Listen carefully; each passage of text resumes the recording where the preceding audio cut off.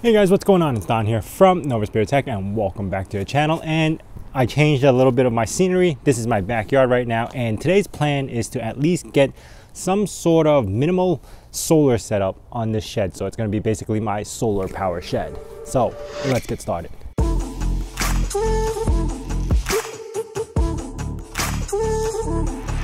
So I've actually been planning to do a solar setup on this shed for quite some time now. And I actually ordered all these parts back in June, prepping to set it up during the summer, but obviously that didn't happen. So I'm doing it now in the winter. It's like 40 degrees right now, so I'm still gonna do it anyway, but that's besides the point. So I currently have a lot of power tools that are battery powered. My snow blower, lawnmower, leaf blower, power tools, just regular snap-on stuff, like a ton of stuff that is battery powered that I would love to have some off-grid solar charging. That's my initial plan on this solar setup. So I want to set it up so this shed could actually just be a charging station for now. Eventually I will expand on it and probably do other stuff to get it maybe more power or do something else, but for now that's my initial plan. Now, I did do a little bit of research on this, which makes me basically an expert compared to people who've done zero research on this. So yeah, anyway, let me show you guys what I got. So what I got going on over here is basically a solar kit setup that I got from Amazon. It's a 100-watt panel that comes with a PWM solar charger, some hardware, cables, and this is a battery that I just had left over. Now, I did play around with this setup and I did put it together and it got everything working, but quickly you will realize that PWM chargers is not the way to go. Everyone just says, don't use this one, upgrade it to MPPT because you get the most efficiency out of it. So that's what I ended up doing. I'm not sure if it was just too cold or I'm having brain farts, but what I meant to say was renogy and phosphate. Back to the video. Bought this Renogy solar panel charger with the Bluetooth connection so I could pull stats from it in the future for you guys, but this is probably the way to go with MPPT chargers. Now, because I read a lot of information about car batteries, not the best to use in a solar setup, I decided to upgrade to a lithium polymer battery, 12 volts, 20 amp hour. Now, this is a very small battery, but again, this is what I consider tuition. What I mean by that is that I am actually purchasing all this stuff to play around with and learn. So I'm not going to get the most expensive things right off the bat, but a small little battery to start off with, a charger that actually is pretty good, and a solar panel. Eventually these are all upgradable, so it's not like I'm stuck with this setup, but at least the initial cost of me to learn this is not that much.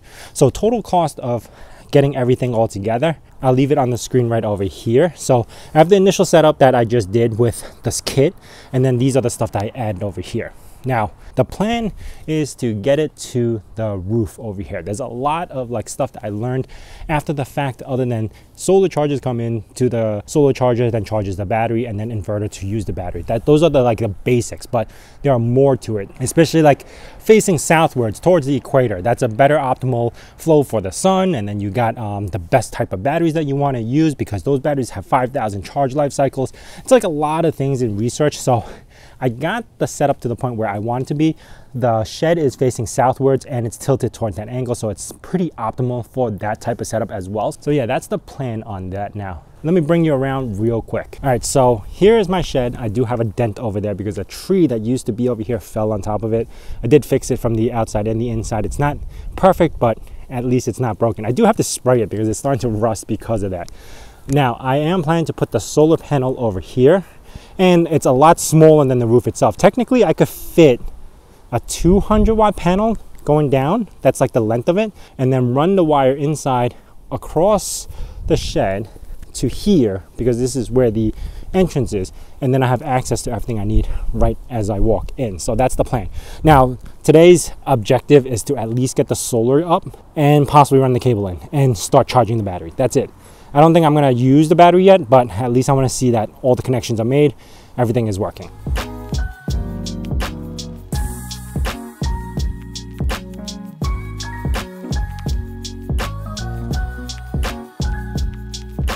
All right, so I'm just going to go ahead and bolt these four things down. They're all 10mm bolts, and I'm just going to go this way, and it comes with like washers and everything that you need. So I'm going to do it to all four sides.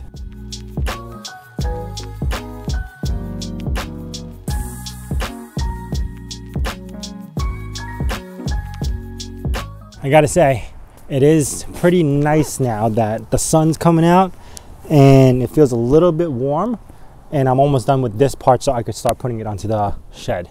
Now, second thing I want to know is this long enough to actually run from one side of the shed all the way to the other side, which I think it should. I actually never thought about this. Originally, I was going to put the solar panel on the left side so the wires wouldn't be a problem, but nothing I want to deal with right now with the dented shed and everything. It looks like it is enough. I'm going to check this out.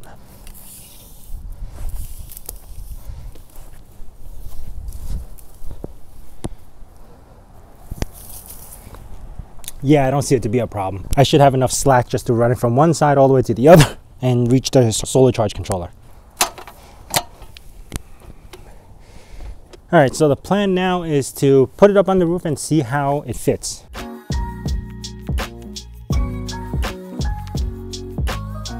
Exactly the concept I had in my mind. Basically, it'll run between these two channels. I can just mount it down.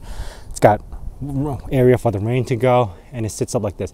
As you can see, it actually has plenty of room up on top, and I can move to the right if I want to. I probably might shift it one to the right, but the amount of solar panels that I could fit over here and keep all the batteries charged in the future. But again, initial setup, learning process, tuition fees, you get it.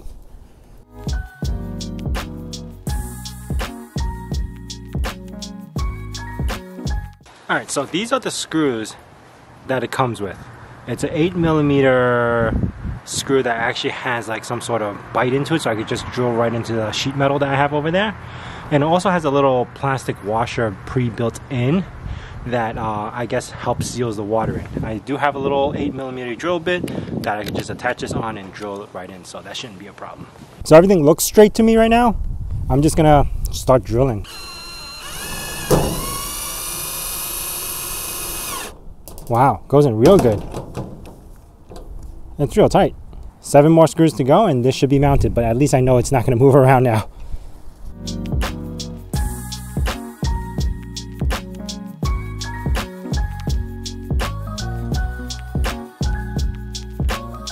Alright, so for now I'm going to sneak the cable through here. You can actually buy a box that goes on the outside that you could cut a hole and run the solar power cables through there, which I'll get in the future because I didn't know about it until as I'm doing this project. So yeah, for now I'm going to run it into here temporarily. I did put a little Teflon tape, you could say, so it won't scratch the edge, even though the edge is not sharp, just in case if it does like swing around because of the wind and stuff, it won't cut the wire. These wires are already pre-soldered, so basically I just need to snake them in. Oh, there's a little bit of grass on there.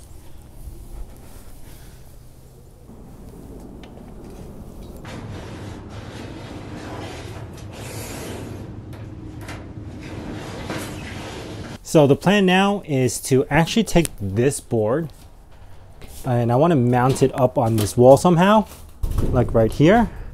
This way I could actually mount all the solar stuff over here before I run the cable to the rest of the spots. But I gotta figure a way how to hold this while I drill through the back from the outside in. So that's the next plan. I managed to get that in now. Got a couple of screws bolted in from the other side, and this is tight now, so we are good. I'm going to be able to mount my solar charger here, run my cables, and finish up the rest. At least get the initial setup in and get this over with. You know, it'd suck right now if the cables were not long enough, even though I kind of measured it would. I'm going to let it sit down on the floor for now until I kind of properly mount it later in the future, but we are set. All right, so I finally mounted up a board. This way I could just put everything up here, and I got my little charge control set up. It's not perfectly straight, but it's fine. It's good enough for now. So for now, I'm just going to pre-hook up everything and make sure everything runs, that I didn't break anything.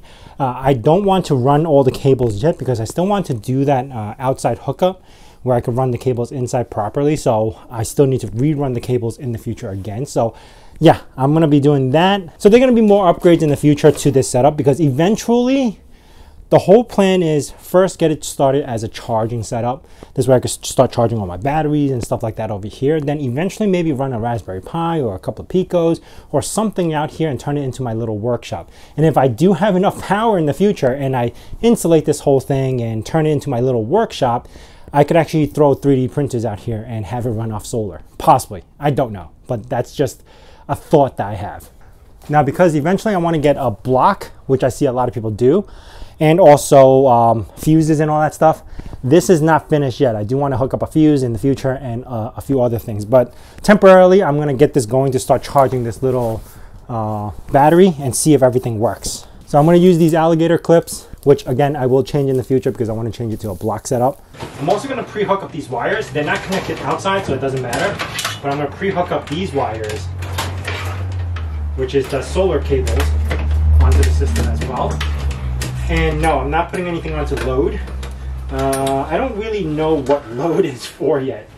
People put lights on them or something that's low amperage. You can't put an inverter into the load or anything, so I'm gonna leave the load pretty empty. Okay, a little sloppy, but it's gonna work. I'm gonna pop this into the battery now. Funny to say, this is actually a generator. Alright, so positive. Actually, I'll do it this way. Negative, positive. It's lighting up. And this is the first sign of life that we really have. Basically, I got 13.2 volts on the battery.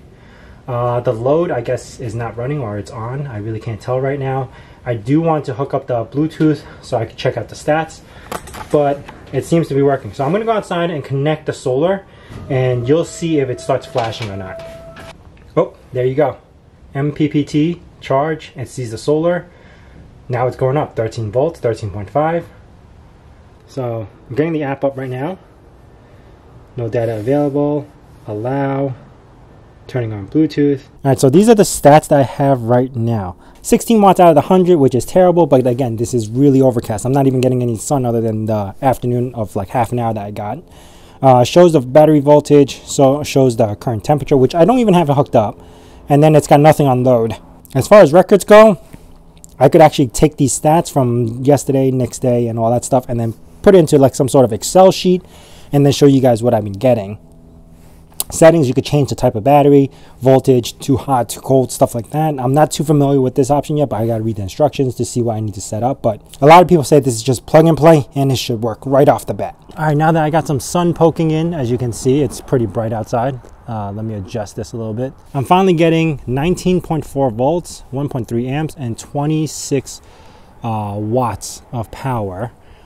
Still charging, and I put up the temperature sensor, so it's now it's detecting as 5C, which is pretty cold. And yeah, I got all my stats over here. What I don't like is that the Bluetooth actually has a very short range, so I wasn't able to like go further to get the information, so I had to get close to my shed just to pull this up. At least I'm getting some solar and I know it's working. All right, so this is what I'm working with now. I put up a little table, got my little battery, everything all set up. Temperature sensor is just dangling over there. They say like you could keep it around just to keep the environment so you know how cold it is.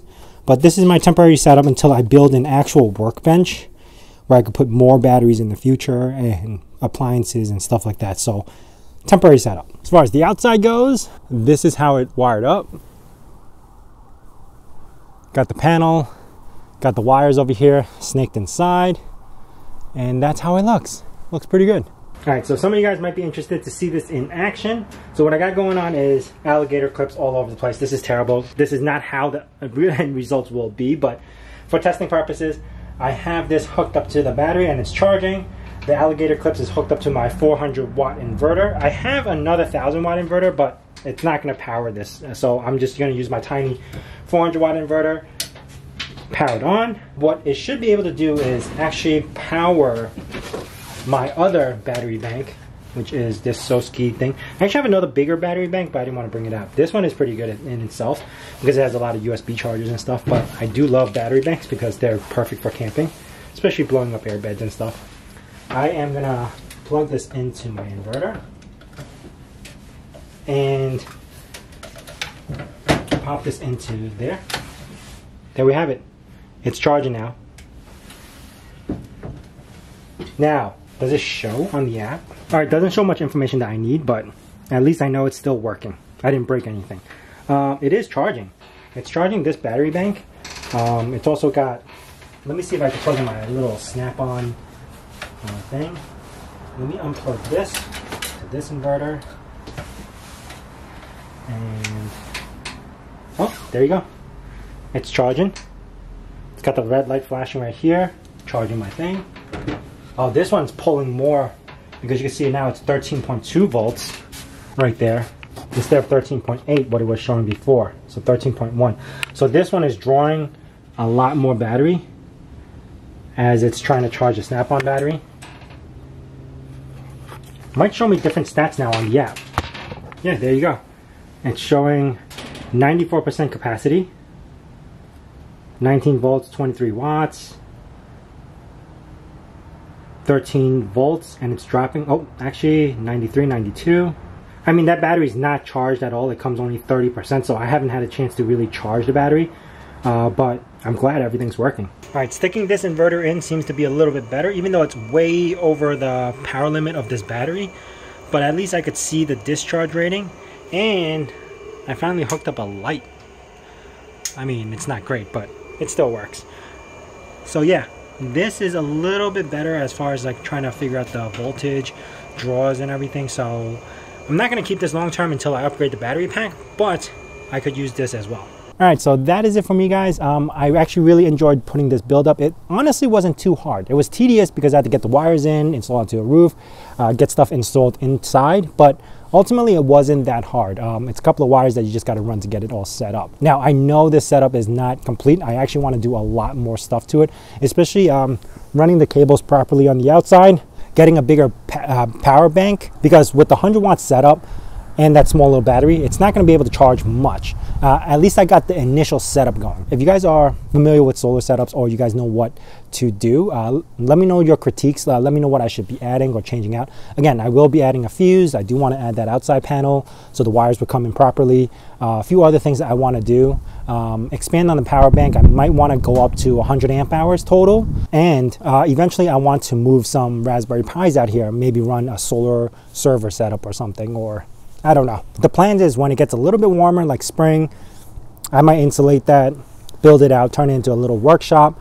I could use it for both storage and possibly run some stuff out here that I want to. So that's the ultimate goal. Anyway, if you guys enjoyed this video, please hit that like button. If you guys have any questions about this, hit me up down in the comments below. I will be listing out everything that I bought down in the description below as well. And if you guys are new to this channel, consider subscribing and also hit that bell notification icon so you know when the next video is going to be out. And as I say in my nerd cave, hack till it hurts. I really can't believe I'm doing this while I have pneumonia. I am coughing up a storm right now. It is. If you see a lot of jump cuts, that's because I'm just constantly coughing. It's so bad.